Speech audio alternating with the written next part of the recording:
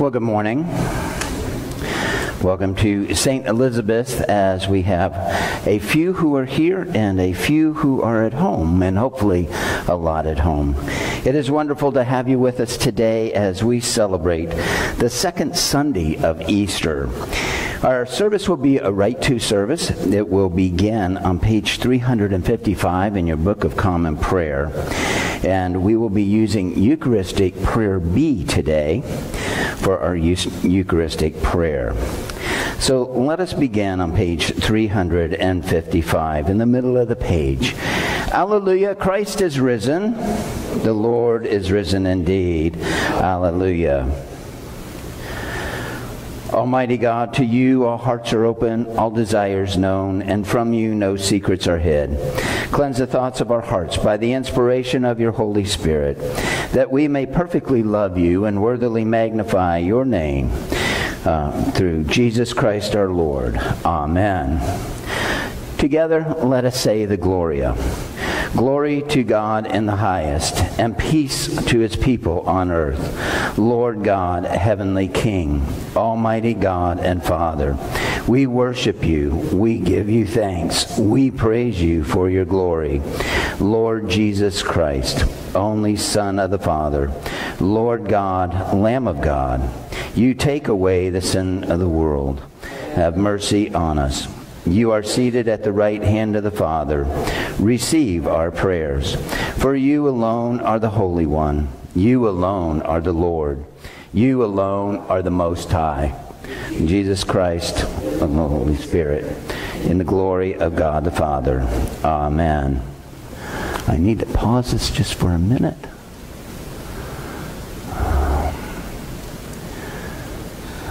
Let me get back to this.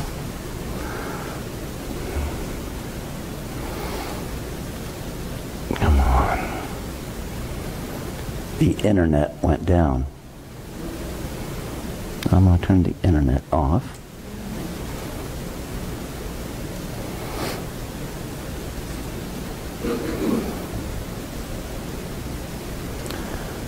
Okay, I think we're back. If somebody's out there watching, just wave and let me know. Send a wave and let me know you're back, because we lost the internet, and so now I'm on Verizon. Hopefully you can see me, and if somebody will just wave and let us know where you're at. And we'll Okay, it's running behind. Thank you. Well, now that we've got that glitch out of the way. All right. The Lord be with you. Let us pray. Almighty and everlasting God, who in the Paschal mystery established the new covenant of reconciliation, grant that all who have been reborn into the fellowship of Christ's body may show forth their lives what they profess by their faith. Through Jesus Christ our Lord, who lives and reigns with you in the Holy Spirit, one God forever and ever. Amen. This time we'll have a reading from the Holy Scriptures. Please be seated.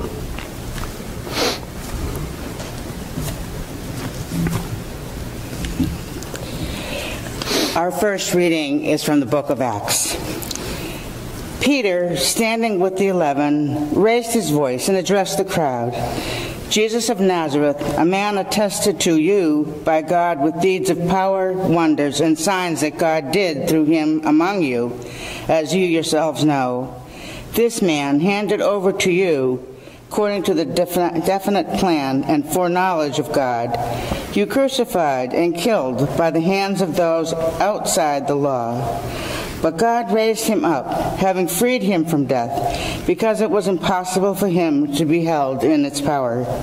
For David says concerning him, I saw the Lord always before me, for he is at my right hand, so that I will not be shaken. Therefore my heart was glad, and my tongue rejoiced. Moreover, my flesh will live in hope. For you will not abandon my soul to Hades, or let your Holy One experience corruption. You have made known to me the ways of life. You will make me full of gladness with your presence. Fellow Israelites, I may say to you confidently of our ancestor David, but he both died and was buried, and his tomb is with us to this day. Since he was a prophet, he knew that God had sworn with an oath to him that he would put one of his descendants on his throne. Foreseeing this, David spoke of the resurrection of the Messiah, saying, "He was not abandoned to Hades, nor did his flesh experience corruption. This Jesus God raised up, and of that all of us are witnesses." The word of the Lord. Thanks be to God. We will read together Psalm 16, found on page 599 of your Book of Common Prayer. Page 599. Protect me, O God, for I take refuge in you. I have said to the Lord, "You are my Lord, my God above all other." All my delight is upon the godly that are in the land, upon those who are noble among the people. But those who run after other gods shall have their troubles multiplied. Their libations of blood I will not offer, nor take the names of their gods upon my lips. O God, you are my portion and my cup. It is you who uphold my lot.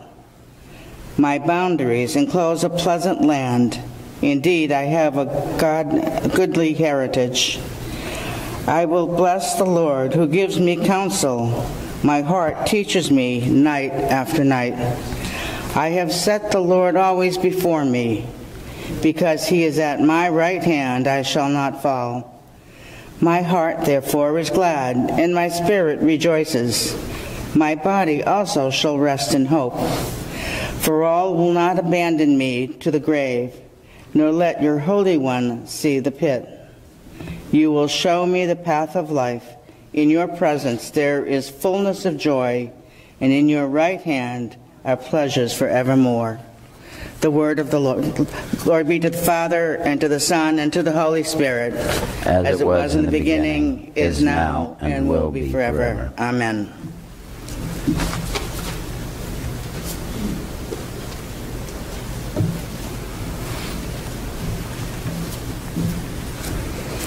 Our second reading is from 1 Peter. Blessed be the God and Father of our Lord Jesus Christ.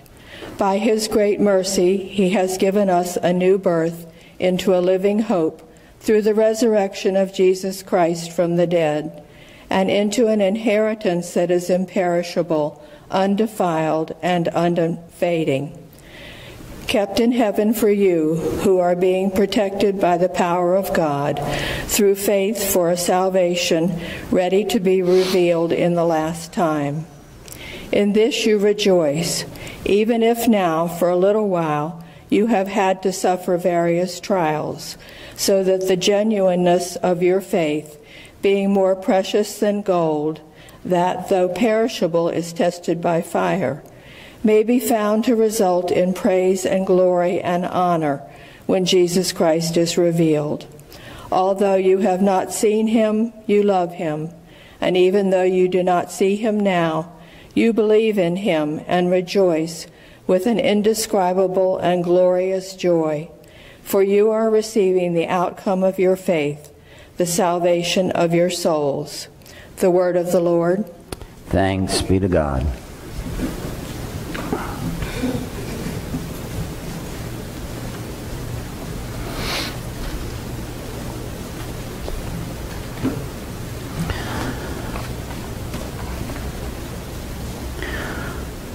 The Holy Gospel of our Lord Jesus Christ, according to St. John. When it was evening on that day, the first day of the week, and the doors of the house where the disciples had met were locked for fear of the Jews, Jesus came and stood among them and said, "Peace be with you." After he said this, he showed them his hands and his side. Then the disciples rejoiced when they saw the Lord. Jesus said to them again, "Peace be with you. As the Father has sent me, so I send you." When he had said this, he breathed on them and said to them, "Receive the Holy Spirit. If you forgive the sins of any, they are forgiven them. If you retain the sins of any, they are retained. But Thomas, who was also called the twin, one of the 12, was not with them when Jesus came. So the other disciples told him, "We have seen the Lord." But he said to them, "Unless I see the mark of the nails in his hand, and put my finger in the mark of the nails, and my hand in his side, I will not believe." A week later, his disciples were again in the house, and Thomas was with them. Although the doors were shut, Jesus came and stood, stood among them. Although the doors, and said, "Peace be with you." Then he said to Thomas, "Put your finger here and see my hands. Reach out your hand and put it in my side. Do not doubt, but believe." Thomas answered him, "My Lord and my God." Jesus said to him, "Have you believed because you have seen me? Blessed are those who have not seen and yet come to believe." Now Jesus did many other signs in the presence of his disciples, which are not written in this book. But these are written so that you may come to believe that Jesus is the Messiah, the Son of God, and through believing you may have life in his name. The gospel of the Lord. And praise to you, Lord Christ.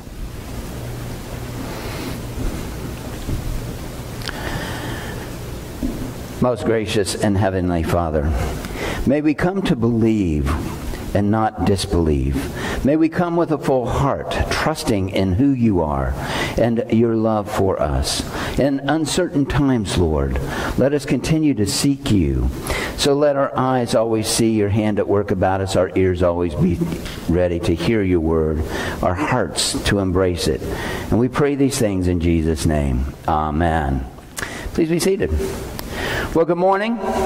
It is wonderful to see you here in the house of the Lord, where we truly do worship our Lord and Savior, the risen King Jesus. And it's wonderful for you that are out there watching either Facebook Live or will watch this later, because we do welcome you because of our risen Lord Jesus. And he is where we have our hope, our trust, and our faith, and we can rest assured in the belief of him. I used this story probably about 3 or 4 years ago, maybe it's longer than that, maybe 5 years ago. But I think it's a story that really relates to us in many different ways. And it's a story about a little boy who's 5 years old. And, you know, 5-year-old kids sometimes are afraid of the dark. Well, that was true of this boy, Johnny. And Johnny was in the kitchen, and he was helping his mother, while she was preparing supper. And she needed a can of tomato sauce. And they lived in an old house, and it had a pantry where you had to walk into, and didn't have really good lighting in it. And so she asked Johnny, said, "Johnny, would you go in and get me a can of, tomato sauce?" And Johnny looked at her, and he was just really afraid, and he didn't want to go in. He goes, "It's dark in there. I'm afraid." And she said, "Well, please, just go in and get it." And then next thing you know, he's, No, I'm afraid of the dark." And she looked at him in a very sincere heart and just looked at him and said, "You can go in there. Jesus will be with you. You do not need to be afraid." So he goes to the door again of the pantry, and he's hesitant. And then something came to his mind. And he said, "Jesus, if you're in there, would you hand me a can of tomato sauce?" It's interesting because I think sometimes we are afraid also. We're afraid to go to places that we're not certain about. We're afraid to step out because of, we look at the things that surround us. And we are afraid because sometimes we're very pessimistic about what's going to happen or what can happen. I heard some time ago a pessimist is somebody who looks at the land of milk and honey, and all that they see are calories and cholesterol. So I hope you're not like that. Let us look at what God has for us. Today when we read about Thomas, and it really is more about faith, because really what happens is we have to look at the time frame in this, because it is the day of the resurrection. Thomas is not with him. I can understand that. I mean, on Friday they had crucified Jesus.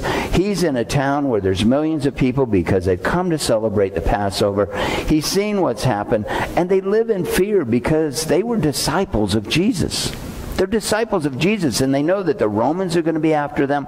The Jewish leaders are going to be after them. And so they're probably just, afraid of what's happened. They're still in the Feast of the Unleavened Bread, and they need to stay there. And what happens?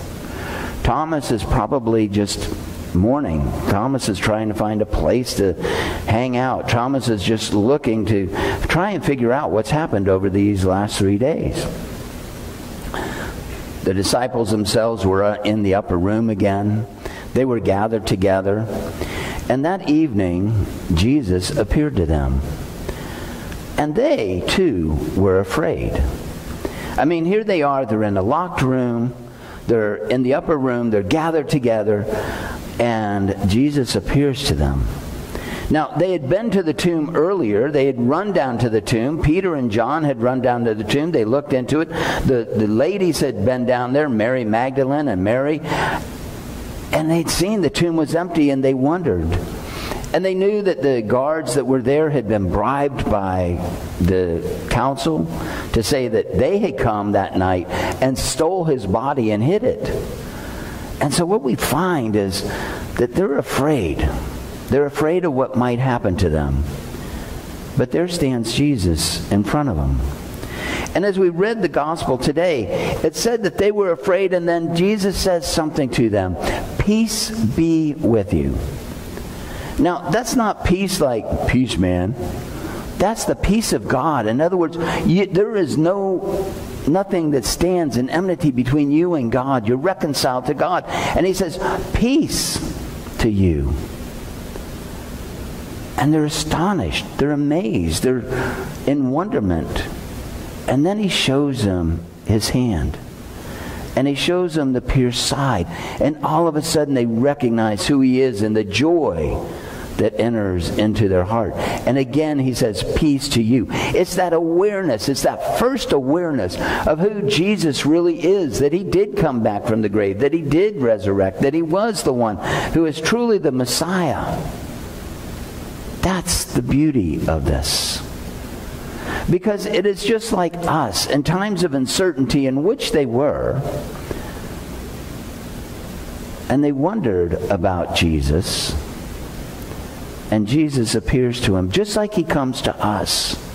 In our times of uncertainty, we can feel. And he said, he breathed on him. He said, as the Father has sent me, so I send you. And he breathed the Holy Spirit into them and said, receive the Holy Spirit. And when we receive Christ and we receive the Holy Spirit in us, it gives us the power of God to believe and to follow. In times of uncertainty, things hadn't changed from that morning and how they were feeling until they saw Jesus. And it was when he came in and showed himself they could finally believe and have peace. That fear that was in their hearts was being relieved because what had happened was true. As they go through the Feast of Unleavened Bread, as they're staying in Jerusalem, they find Thomas, and maybe Thomas reconnects with them. And they keep telling him, the Lord's alive, the Lord's alive. And I can understand Thomas's pessimism. Is he really alive? Or are you just saying that? Are you just trying to keep this thing going? Or is he really alive? And so he says something. He says, unless I see and put my finger in his hand, unless I put my hand in his side, then I'm not going to believe. Thomas is with them a week later. They're back in the upper room. They're gathering together. And Jesus appears again. Jesus is very sympathetic. Jesus, being the Son of God and knowing that he is God, knows what Thomas had said. And he actually offers Thomas. Says, Thomas, go ahead, put your finger in my hand. Put your hand in my side. But nowhere does it say that Thomas did it. Because, see, he knew that Jesus knew what he had said. And only God would know what he said. And he makes one of the greatest confessions, my Lord and my God. You see, Thomas went from that uncertainty to a belief. And Jesus actually said, and it says in here, that he says, do not disbelieve, but begin believing. The Greek word means begin to believe, Thomas. Begin to believe. And that's what we have to do. It's continually to believe in Jesus, continually to follow him, continually to share the world with who he is. I look at what we're going through during these times, and the same uncertain times and the same trials that the disciples were going through, while they were different, are really no different than what we're going through today. We have this uncertainty. We don't know what's going on. We don't know how it's going to end. But the one thing we do know is that Jesus is there with us. And we can have faith in him to carry us through. We can have faith in him to carry us to the end. The uncertainties that we face, just as the uncertainties that the disciples faced at that time, he came and he said, "Peace be with you." And that's what he's saying to us today. Peace be with you. Don't disbelieve, but begin believing. Believing in him. Believing in how he's handling this. Believing how he's holding us. And believing how he cares for us. It requires us to have faith. The epistle that we read from Peter, where it says that you love him even though you haven't seen him. And we walk by faith and not by sight. Hebrews 11 says, hope is the evidence of things not seen. And our hope and our belief is we haven't seen Jesus, but we experience his Holy Spirit. So I want to encourage you today. I want to leave you with that thought. Just as little Johnny said, Jesus, if you're in there, hand me a can of tomato sauce. Will you reach out your hand to Jesus? Say, Jesus, take me by my hand and hand me that faith that I need to carry me through this time. Reach out. Give me that peace. And when we open our hearts like that, the peace that passes all understanding will be with us and carry us through these times. I don't know where your faith is at today. I don't know how deep it is. But I know that when we open our hearts to Jesus, our faith will deepen, our faith will grow, and we will experience the peace of God, which passes all understanding, in our hearts and our minds because of what he did for us on the cross. Don't disbelieve, but begin believing deeper and deeper, and allow him to lead you in faith and trust by the power of his Holy Spirit. Amen. Let us stand and reaffirm our faith using the words of the Nicene Creed, found on page 300, and I will find it, 58 in your Book of Common Prayer. We believe in one God, the Father, the Almighty, maker of heaven and earth, of all that is seen and unseen. We believe in one Lord Jesus Christ, the only Son of God, eternally begotten of the Father, God from God, light from light, true God from true God, begotten, not made, of one being with the Father. Through him all things were made. For us and for our salvation, he came down from heaven by the power of the Holy Spirit. He became incarnate from the Virgin Mary and was made man. For our sake he was crucified under Pontius Pilate. He suffered death and was buried. On the third day he rose again in accordance with the Scriptures. He ascended into heaven and is seated at the right hand of the Father. He will come again in glory to judge the living and the dead, and his kingdom will have no end. We believe in the Holy Spirit, the Lord, the giver of life, who proceeds from the Father and the Son. With the Father and the Son he is worshipped and glorified. He has spoken through the prophets.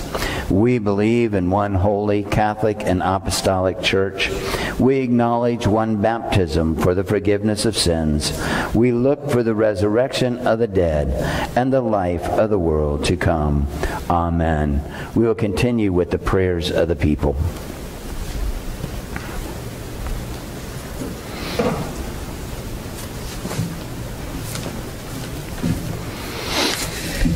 Please kneel if you are able for the prayers of the people. Form 3, found on page 387 in the Book of Common Prayer. Page 387. Father, we pray for your holy Catholic Church, that we all may be one. Grant that every member of the Church may truly and humbly serve you, that your name may be glorified by all people. We pray for all bishops, priests, and deacons, especially our presiding Bishop Michael, our Bishop Gregory, our priest Dave, and our deacon Laurie, that they may be faithful ministers of your word and sacraments. We pray for all who govern and hold authority in the nations of the world, that there may be justice and peace on the earth. Give us grace to do your will in all that we undertake, that our works may find favor in your sight. Have compassion on those who suffer from any grief or trouble, that they may be delivered from their distress. Give to the departed eternal rest, let light perpetual shine upon them. We praise you for your saints who have entered into joy. May we also come to share in your heavenly kingdom. Let us pray for our own needs and those of others.